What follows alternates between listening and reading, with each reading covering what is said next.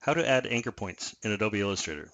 And you might be calling them nodes or something like that, but what I'm talking about are these little guys right here, and these allow you to, if you have the direct selection tool, the white arrow, it allows you to grab just part of something and move them. So you might need more. I'm going to show you how to do it. I'm going to select the whole guy,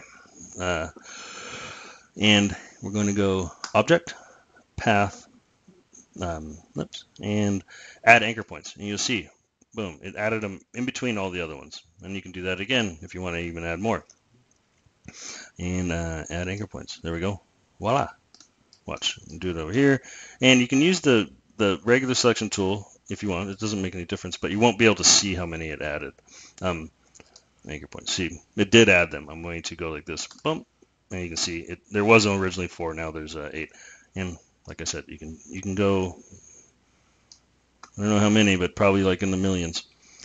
So that's that. And I'll just show you this real quick. If you want to do it to text, if you click this, it's a font. So not going to work. There's no anchor points.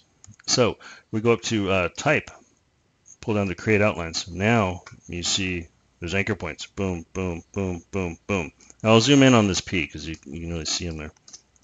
Yeah, I'm just going to switch that. You can see them even better. Maybe drop the stroke a little. Okay. Yeah.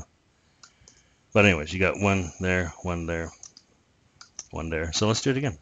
Object, path, add anchor points. There's one now there. There's now one there. Yeah, and yeah, it adds them everywhere in between the ones that were already there. So that is how you add anchor points or nodes to a path in Adobe Illustrator. Hope that helped. Have a good day.